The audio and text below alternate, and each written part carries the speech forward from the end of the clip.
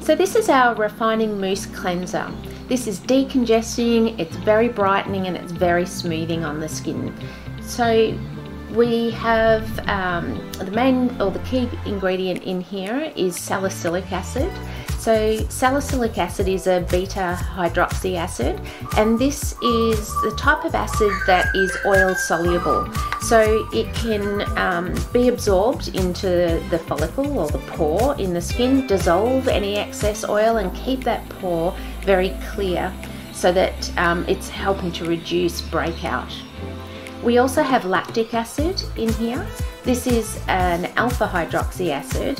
It's actually quite hydrating, funnily enough. Even though it's an acid, you don't sort of think about it being hydrating, but it actually is. So you've got the salicylic to work on the oil, the lactic acid to keep the skin well hydrated while you're treating the oil, and then there's two plant extracts in here that I absolutely love. The first one is an Australian plant extract. It's Davidson Plum extract, and there is also hemp seed oil in here. Both of these are really rich in antioxidants and plant extracts that are quite anti-inflammatory on the skin as well.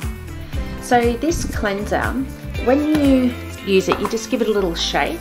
It's got a great foaming action, so it foams out onto the skin like that. So you don't necessarily use this one around the eye area because there is salicylic and also lactic acid in there.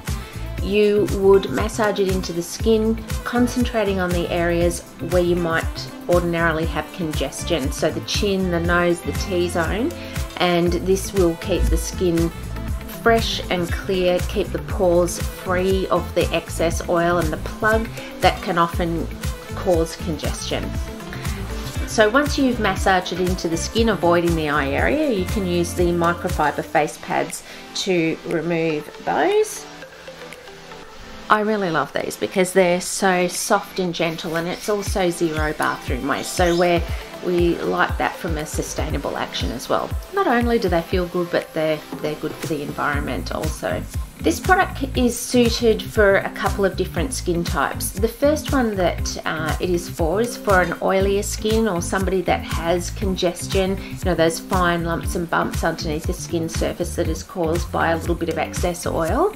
The salicylic acid is very suited to that sort of skin type. The second type of skin type is somebody with a more mature skin, so some accelerated skin aging. Because this has got acids in it, it just helps to brighten the skin surface and accelerate cell turnover.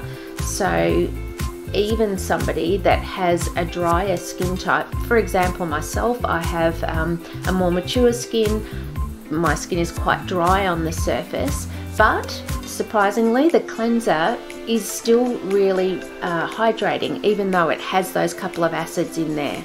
So you can use it on a few different skin types. The only one I wouldn't use it on is somebody who has an extremely delicate or fragile skin. It might be just a little bit too strong for them.